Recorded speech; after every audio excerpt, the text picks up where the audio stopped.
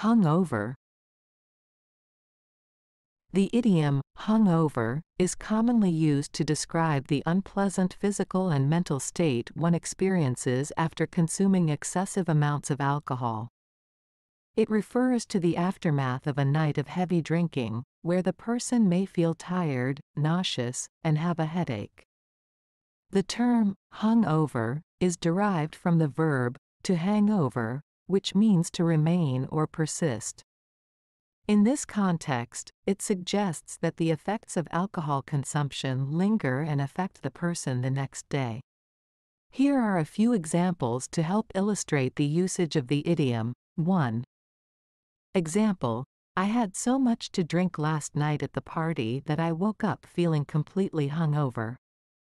Explanation: in this sentence, the speaker is expressing that they consumed a large amount of alcohol the previous night and as a result, they woke up feeling tired and unwell. 2. Example: after a night of heavy drinking, John experienced a severe hangover the next morning.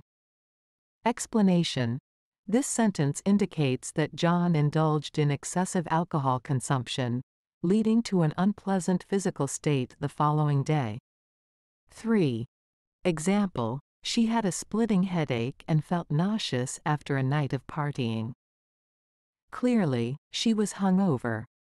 Explanation: this sentence suggests that the person experienced symptoms like a headache and nausea, which are often associated with being hungover, due to a night of partying. It is important to note that the term, hungover, is informal and typically used in casual conversations or informal writing.